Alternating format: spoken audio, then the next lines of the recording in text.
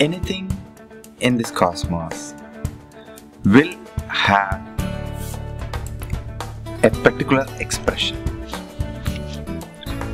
That expression can come in different tone, right? Ayurvedically speaking, there are three qualities that is governing the entire cosmos, the entire universe. Three qualities. It is called three gunas. Those are Sattva, Rajas and Tamas. And as a part of that, it governs our mind. Sattva stands for purity and clarity. A sattvic life means a balanced, clean, pure life. A sattvic living, sattvic food. Anything that nurtures the clarity, purity, grounding, positive nature, support, the devotion, honesty, trust,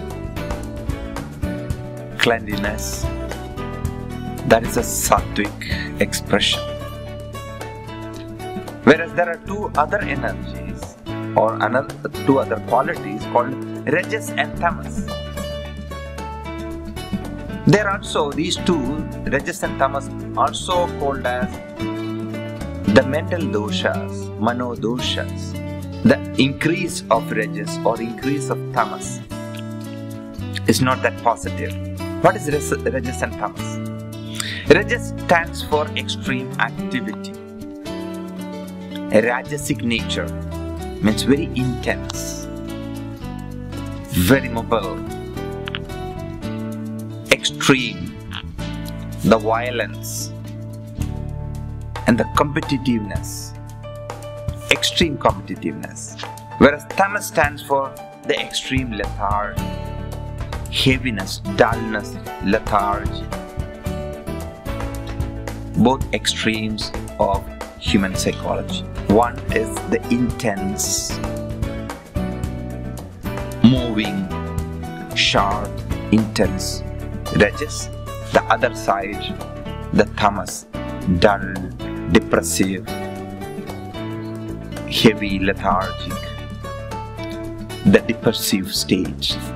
There comes the anxiety or the extreme violent stage. Both are Rajas and Tamas are manodoshas. It is very important to nurture the sattvic state. Sattvic is clean, pure, balanced, positive state. And in the current day life, everything is stimulating the Rajasic nature, right?